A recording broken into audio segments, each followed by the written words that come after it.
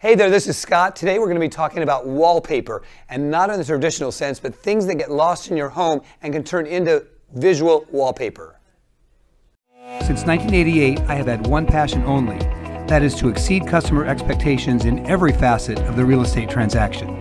Our attention to detail and negotiating skills make us the most sought-after realtors in our marketplace. Real estate is an industry that's now technologically driven. We at the Sackin-Stone team will always be cutting edge.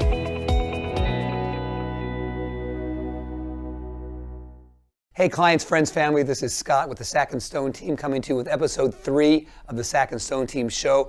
I want to shout out first of all and say I'm so grateful and excited that you've given us so many great comments and feedback about how much you're loving the show. We're going to keep doing it, and those comments just inspire us. So today I want to talk to you about wallpaper. And what do I mean by wallpaper? Well, not in the traditional sense that you're thinking about, but I want to talk to you about wallpaper in the sense of things that are in and around your house that have just kind of become part of the background. In other words, wallpaper that you might not even know about. We talk about this with clients when we're staging their homes to get ready to sell, how there's so many things that are in their house, they don't even realize they're there anymore, but a buyer might just zoom in on those things and they kind of add to the clutter and can diminish the appeal to the house. Why is this important to talk about today? Well, the holidays are coming. And what happens around the holidays? People entertain. You're going to have people coming to visit your home that may not have been there for a while, whether you're entertaining, having a big group, or maybe family just coming over for Thanksgiving, Christmas, Hanukkah, etc. And often when you've got people that haven't been in the house for a while, they tend to zoom in on things that have become wallpaper to you. So what am I talking about? Well, I was in a house the other day.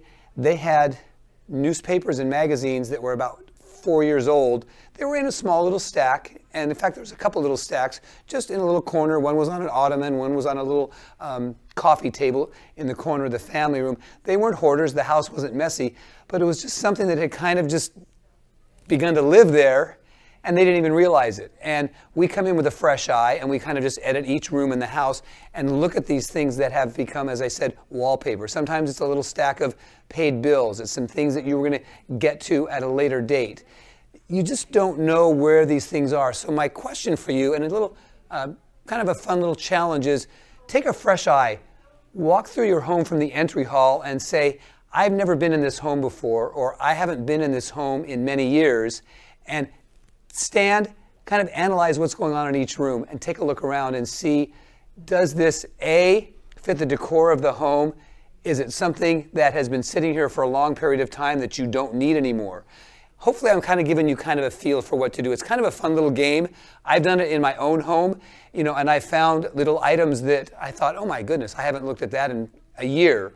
But it's not obtrusive, but again, it's something that doesn't need to be there, and it kind of sparks me to do a little bit of, I'm not going to say spring cleaning, but let's just say pre-holiday cleaning and get the house ready so we can focus on friends, family, and we've got a nice fresh environment. I hope that kind of gives you some ideas today.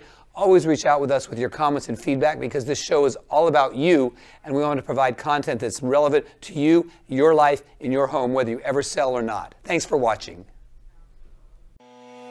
At the Sackin-Stone team, our clients are always number one. Get in touch with us with a call, text, or email, and stay in touch. We're on Facebook, Instagram, and YouTube.